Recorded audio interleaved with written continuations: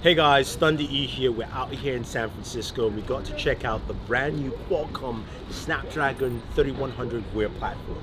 This thing packs in a lot of cool features that makes me think, what is the future of smartwatches?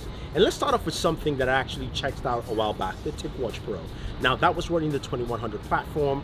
We had a device that had, of course, the dual display and also gave us a battery life of 30 days, which was awesome. But think about it. The Snapdragon 3100 Wear platform brings in a couple of really unique features. First off, of course, is the traditional watch mode, which basically gives you two complications on the watch face, but that gives you an extended battery life of up to 30 days. Now, with the TicWatch Pro, you never had that, but they had 30 days, so which means they probably could extend it to about 60. Now, think about the amount of time you can use your watch. That is absolutely amazing. Now, the other thing they also talked about, of course, is the new interactive mode and the ambient mode. Now, ambient mode back in the day was very dull. It was just basically a black watch face and that was it. But now, the interactive mode and ambient mode are pretty much the same. And I got to check it out on the brand new Mont Blanc watch, the Summit 2. Oh my God. That thing was beautiful, and it's a stylish watch. And that's one of the partners that's actually going to be releasing a watch with Snapdragon Wear 3100 October 2nd. Gotta check that out. I wish I could cop that.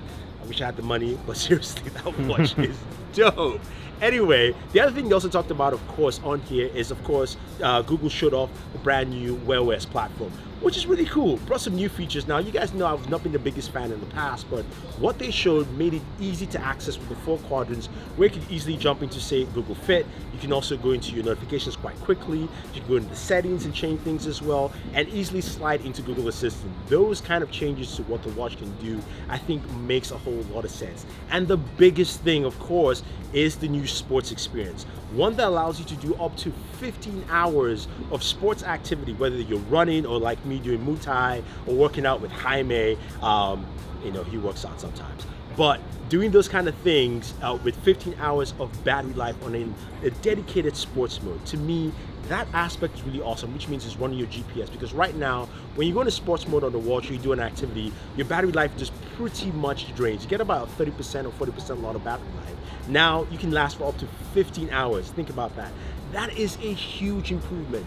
Now, they announced a bunch of partners. As I mentioned, there was Mont Blanc. There was also, of course, Louis Vuitton. So you guys who like the style, you're gonna get a watch from them. And as well as Fossil Group, who have a lot of devices. I'm a big Skagen fan, and they have some really cool stuff coming up. So if you guys have any questions or any comments about the Snapdragon Wear 3100 platform, what it can do, wait. Now, speaking about that processor, it's a brand new architecture. They've got a co-processor built into this. And what's really cool about this brand new co-processor is that it can run everything on the watch on its own, and it is absolutely fantastic.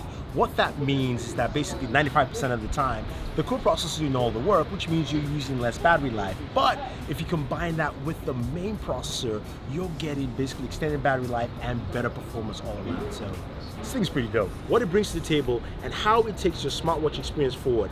I can't wait to see what TicWatch Pro does with the next version, especially how they did with the TicWatch Pro, and they might do with the Pro 2 or Pro 3, whatever you want to call it.